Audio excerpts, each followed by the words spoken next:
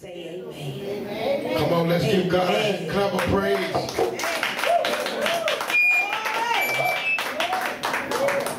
Hallelujah. Glory. You may be seated in His presence. Glory. Glory to God. I believe you said it, Lady G. I heard you say we prayed for something and it showed up. And sometimes when stuff show up quicker than what you think it is. And you'll mess around and find yourself not ready to do what God called you to do that you prayed for Him to do. You prayed for this. Somebody said, I prayed for this. I pray.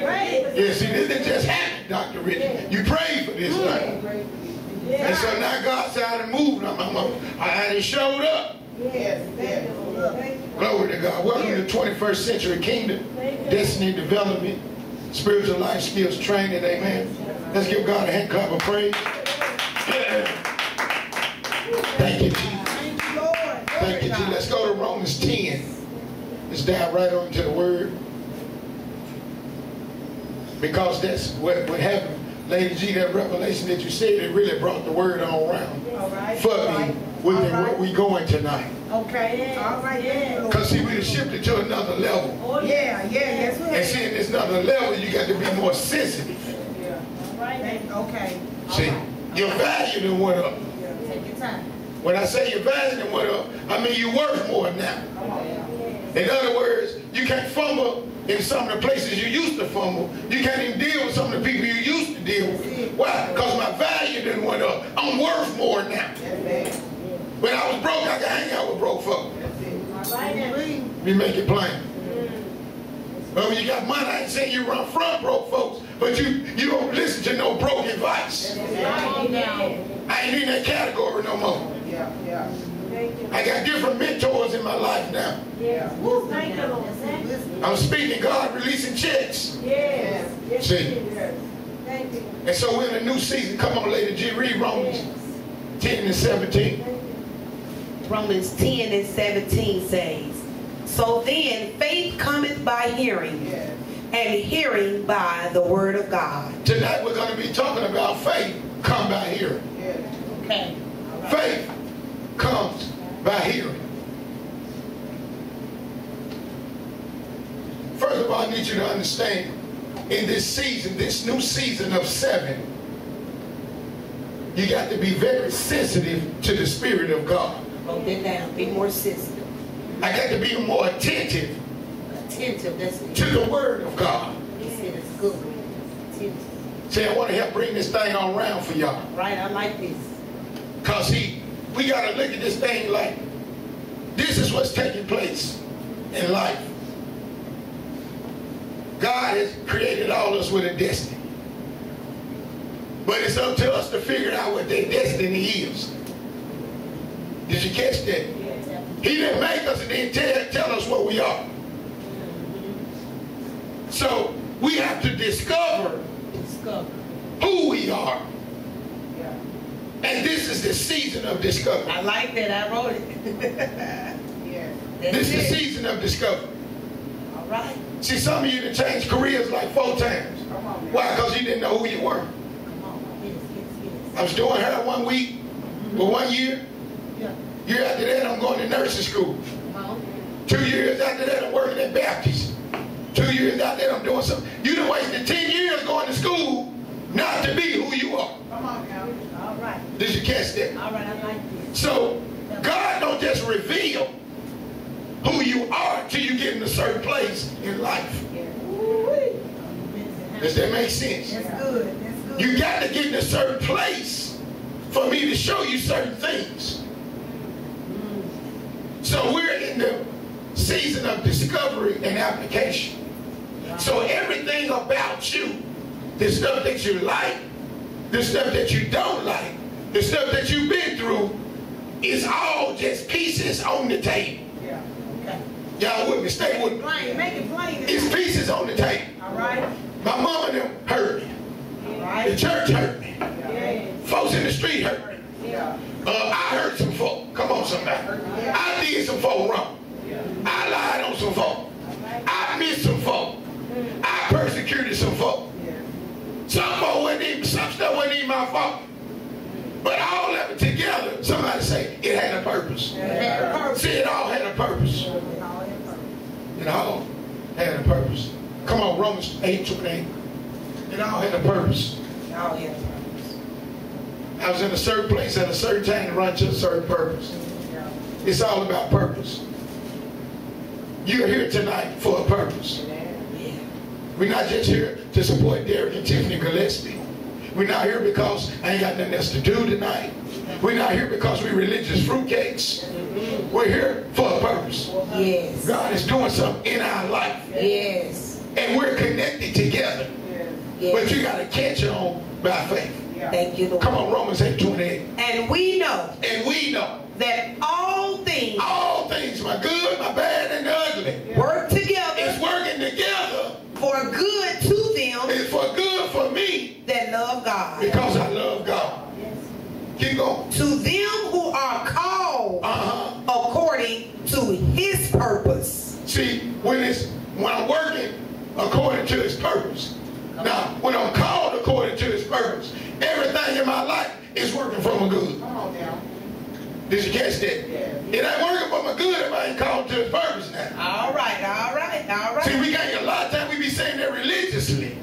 No, it's working for my good when I'm in the will of God. Why? Because what the devil made my bad, he'll turn it for my good. Why? Because I'm working for His purpose. He don't make nothing without a purpose. The children don't even breathe, but they got a purpose. All right. So this season, true fulfillment and prosperity and peace is connected to purpose. And if I got a purpose, I might have to do a few things that I don't want or don't like before I can learn what I do like. Y'all working with me. So faith come by hearing. My ears got to be tuned up, turned up as they say out there. Faith come by hearing. Faith come by Hearing. So I got to be wide open in the Holy Ghost. I got to be sensitive. Oh my God. I was talking to Miss Linda, but I heard what they said. You hold on, I think I got my word from the Lord. What did you just say? Did you catch that? You got to be so amped up in this thing. Not distracted. Not distracted. You got to be sensitive. You got to know your word. I may be prophesying to Miss Wonder, but if that's your word, you better snatch it by faith. Because faith come by Hearing. So if faith come by hearing, and hearing by the word of God, what is the devil going to attack? My hearing. Why? Because you can be sitting right up under Jesus Christ and don't hear nothing. Faith come by what? And hearing by what? Let's go to Hebrews 5. Because see, in this season, you're going to need to be hearing what God is saying. Come on, prophet. And God got game too. Come on now. God got game. So He'll just put it out there. Okay. You got to figure it out. I'm going to give you a piece of it. I'm going to give you a part of it. Okay. And as you keep going, as you keep hearing, you get the other part. As you keep going, I'll give you another part. As you apply this, I'll give you another part. See, it's step by step by step. He prophesying part. And see, we trying to get all the instructions in one day. Right. God, give it all to me now. Okay, I need to go 30-day fast. I need to sow $100. I need to spin around 10 times. I need to eat no bread. We want 17 instructions in one time. Right. And y'all know that ain't gonna work. So we got to do it one at a time. Faith come by Hearing. and hearing by. Well, I say go. Let's go to Hebrews 5, y'all. See, you got to be so sensitive. And I'm telling y'all, what's on the head flow down to the bottom. I don't care. I can get I can go in a service. I don't care who preaching. When I hear my word, when I hear my word, it ain't even predicated on how dude preach. See, we looking at the wrong stuff. We looking for entertainment. We looking for performance. When we need to be looking for the word. My word. My word. My word. Make it personal. It's my word. Why? Because faith come by. So I got to make sure what I'm hearing is the word. I got to protect my ear gate. I got to protect my eye gate. I got to try the spirit by the spirit. See, I don't care who preaches. I can get a word. If he's using the word, I'll get a word. I can get a word from a false prophet. He can be crooked, stealing money, lying, doing everything, and say one scripture that'll hit mine. Come on now. That's my word. I don't care about the rest of this stuff he's talking. Come on now. See, if we go in the right place at the right time with the right people, we got to be here. We got to hear which direction to go in. You know what? I don't know how to hang out in the Baptist church, but God said I need to be over there tonight. And if I need to be over there, there's a word for me tonight. You feel? You got. He said the steps of a good man is order. So you got to hear which way to go. Where we in? Hebrews 5. See, we done went to another level. So as we done went to another level, guess what? God's voice is getting softer. See, we use a baby, I'm screaming at you. Son, can't hear. You 10 years in now.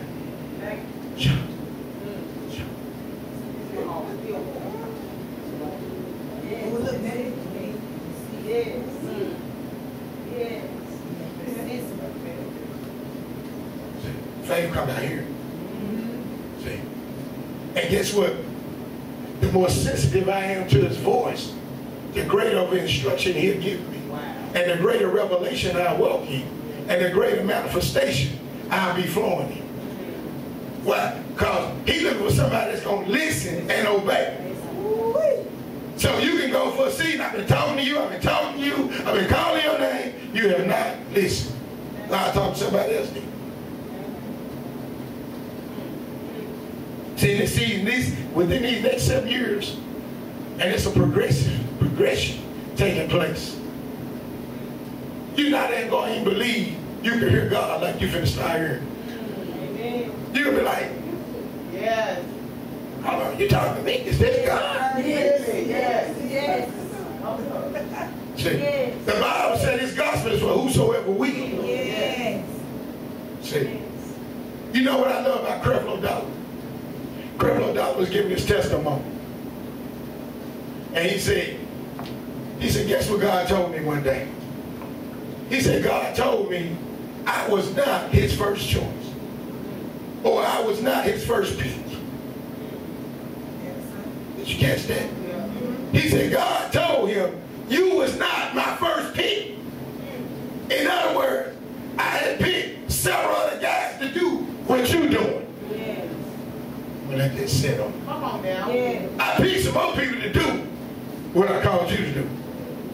But for whatever reason, it's your turn. Somebody say it's my turn. See, it's my turn. Creflo said, if I got all this and I wasn't the first choice. God, if you're doing this for me now, I wasn't the first choice. Oh my God. Faith come out here. Hearing about the word of God. Hebrews 5, pick up at verse 9, Angie. And being made perfect, he became the author of eternal salvation. Talk about Jesus. Unto all them that obey him. You got to obey him. Keep going. Called of God a high priest after the order of Melchizedek, of whom we have many things to say and hard to be uttered, seeing ye are dull of hearing. For when for the time ye ought to be teachers, ye have need that one teach you again. See, God said you've been in church so long. Wow. You've heard so many sermons. Wow. You should be a teacher by now. Wow. But he said, if I got to teach you again. Because of dull of hearing. Why? Because she was dull of hearing. Come on. I hear you, Lord. You like, man, Red Smith, the priest, that message like 10 times. It's the word of God. If you heard it 10 times, you should have got 10 revelations. Yes. Come on now, 10 different revelations. Yeah. But if you like, he came that same text again, here you go again. He preached that every year about this time. You dull of hearing. I hear, but I don't want to hear that. I'm here, but I ain't listening. I'm here, but I'm on the iPad. I'm misheard, but I'm on Instagram. Why? Because I'm dull of hearing. Well, if I'm dull of hearing, that means my faith is not being built. Because faith come by and hearing by. So I don't care if he preached the same message every day. You should get a different revelation from him. Amen. Would you? Come on, Bobby. Which be the first principles of the oracles of God, and are become such as have need of milk, and not of strong meat. Verse 13. For everyone that useth milk is unskillful in the word of righteousness. Why? For he is a babe. So it said everyone that uses milk is unskillful. If you still talking about now I lay me down to sleep, I pray you love my soul to keep. There I die before I wake. If you still on that level, you are skillful. Come on now. Ain't nothing happening in your life. Now that's cool if you come through the door like that. But if you've been inside at least 5 years, something should be changing in your life, in the Word of God. You should not still be praying the same prayers. You feel me? Still expecting the same stuff. You should not still be wrestling with the same sin. Help us tonight, God. Help us tonight. At some point you should grow. What your baby girl look like? 20, that's my daughter. She's 23. I'm still getting her similar. Come on now.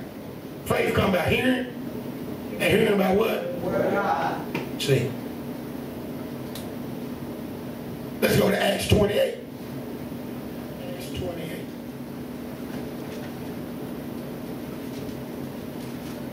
See, I got to hear it.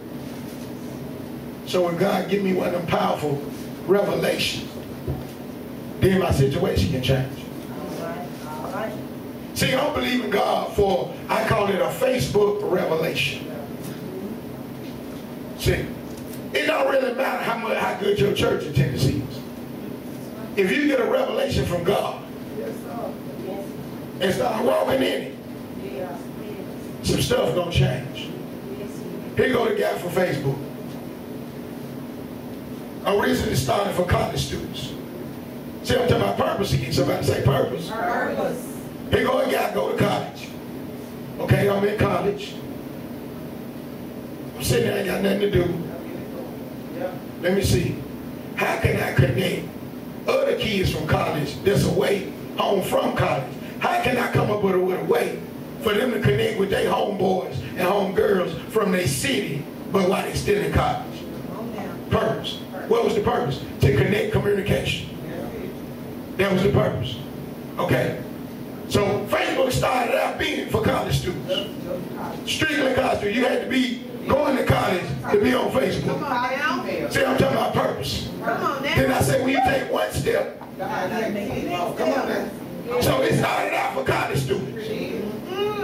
Originally. Bang. God increased that thing. Okay, it's bigger than college. So I'm going to let you touch the world through this revelation. And guess what? It didn't cost a dime. It don't cost nothing. Did I tell you, if you keep chasing money, you're going to miss money. Wow. When you chase purpose, money run after you. So the boy started Facebook. I'm sitting there looking at a video on YouTube the other day. See, it's all about purpose. We can just tap in to what's on the inside. The boy showing the video. Boom. He got this great big office up in New York or wherever he is. It's up on the top floor. When he come through the door with the cameras, he said, we got 400 people that work here. He said, I don't pay nobody. They're not working for money. They're not working for money. So while he coming in, he said he got one dude on unicycle running through, another dude flipping through, and the clown said, he said, whatever they love to do, that's what they do all day. And And then at the end of the day, we get the creative idea from the thing.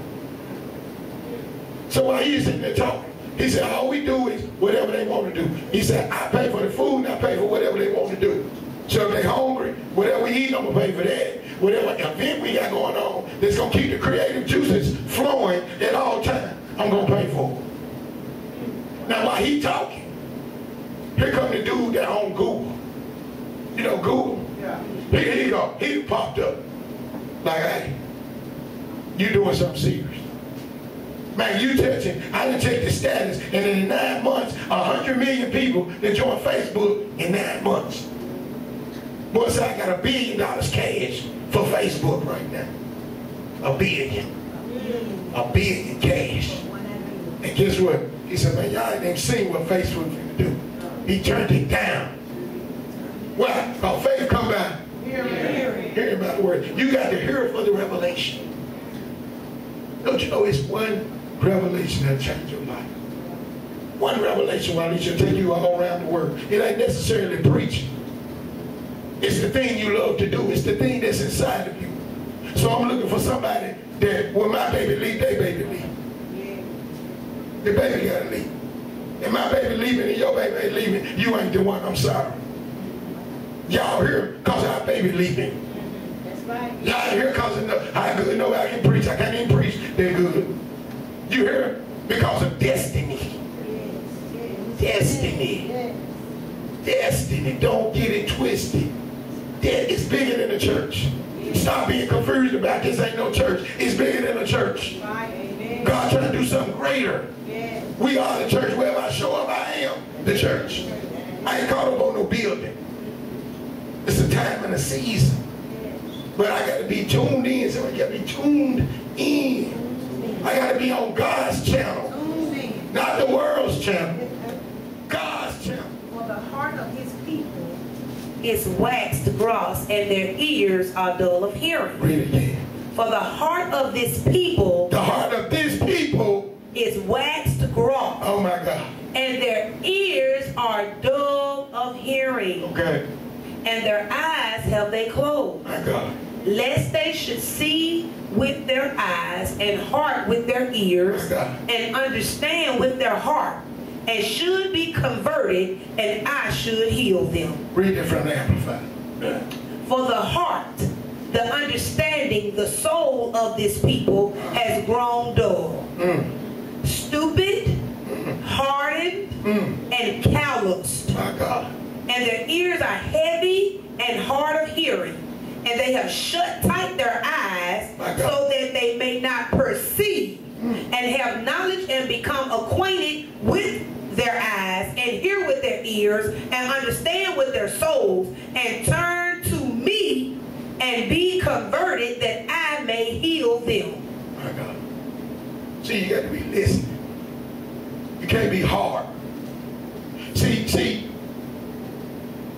the presence of God is so sacred that when we come into the presence, we're supposed to have a pen and a pad every time we come into the presence of God. Why? Because I don't know what he's finna say. And see, I'm going to be tuned in. And I can't do it but write the scripture down. But I might not have time to check it out. But I got to keep a pen and a pad because heaven is finna talk. Yeah, to me. And faith, right, to me, make it personal. And faith come by hearing. Yes. So I got to hear what God is saying to me. Come on now. Now, why do I got to read my Bible? Because when I read his mind, I can hear his voice. Yes. When I read his mind, the Bible is the mind of Christ. That's the mind of God. So when I read his mind, guess what? I can hear his voice. Why? God knows what he's talking about. Why? Because we're communicating. I like that. See, when it's talking about Holy Communion, it ain't talking about no crackers and juice. It ain't talking about that. Holy Communion is on your face. I commune with the Holy Spirit. But if you ain't tuned in, you'll think it's crackers and juice. We have a communion where the crackers and juice in. Well, see, you ain't tuned in. Crackers and juice is an option. It's not mandatory. So don't get twisted because we ain't brought the crackers and juice out. We in communion at 5 a.m. faith come by hearing, and hearing by the word of God. Glory to God. Come on, let's go to 2 Timothy. We got to grow in the word, saints. Because see, God is going to give you some instructions. God going to give you some instructions. And if you ain't where you're supposed to be, you'll be sitting around trying to ask God, did he say, God say that again? And you'll be missing your blessing. Right. So you got to pack light and move fast. Right. You really got to get to that place where when God speaks something to your spirit, one time, you be gone. That's the place I got to get you to. I'm gone. If I think I heard God, well, because see, the faster I move, the faster he moves. Did you catch that? The faster I obey, the faster he'll manifest. I'm still sitting there telling me, was that God? That God I sent? No, man. Was that God? Then somebody, Miss Mary will pull up telling you what God told her. And then she went got the thing. You sit there wrestling with your hearing. Wow. We can't be slow now. The slow stuff got to go. Come on now. The slow stuff got to go. You got to be wide open. And that's why, I don't know if y'all been know, I've been praying for discernment, that your discernment go way up here. Where we at? 2 Timothy 3. 2 Timothy 3, read verse 16 and 17. Thank you. All scripture is given by inspiration of God. Okay. And is profitable. Oh my God. And is profitable. That means I gain. That means I win. That means I leave the table with something tangible. It is profitable. All scripture is given under the inspiration of God, and it is profitable. That's why I need an ink pen every time I go into the presence of God. Why? Because it's profitable. For doctrine. But if you think your job is profitable, you think working them extra 80 hours is profitable. Come on, ladies. All scripture is given by inspiration of God and is profitable for doctrine. That's teaching. Reproof. That's rebuke. Correction. That's to get it right. Instruction. That's so you can obey. And in righteousness. Verse 17. That the man of God may be perfect, thoroughly furnished unto all good works. So it says all scripture is given by the inspiration of God, and it is profitable for doctrine, for reproof, for correction, and instruction. So that's a fourfold effect that the word has on you every time you come in his presence. Wow. Now, the same word, somebody said the same word, different people, and it's doing a different thing. Let me help you. Brian might be listening to the word, and it's giving him doctrine. He might be getting teaching. Doctrine is teaching. So he might be getting teaching. Okay. Miss Wanda might be reading to the same word now. But she getting rebuked through the word. Okay. Hold on. We listen to the same word. Somebody else getting correction from the word. All right. But all of us, say all of us, should leave with instruction from the word.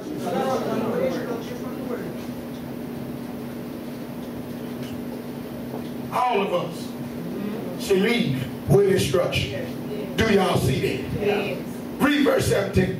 Why? Now why? Read verse 17. That the man of God may be perfect.